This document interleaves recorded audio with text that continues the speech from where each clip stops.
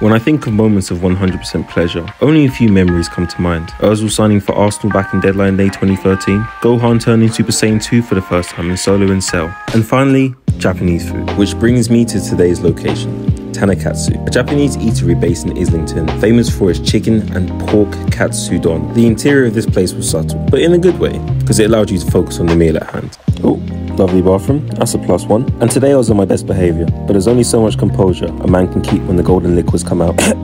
Onto the katsu. A perfect exterior paired with a tender breast was a partnership I biologically had to appreciate. Despite the crisp golden jacket, the type to make Kendall Jenner jealous, the flavour profile wasn't quite there, unlike with its cousin, the chicken karage. And this was no regular cousin, no, this was your part-time lawyer, part-time investment banker cousin your mum compares you to during your compulsory monthly motivation lecture. And it's clear to see I took some words on board, as a small investment of £26.95 left me with a full stomach and a happy girlfriend for the day. And yes, Ginger's always left behind.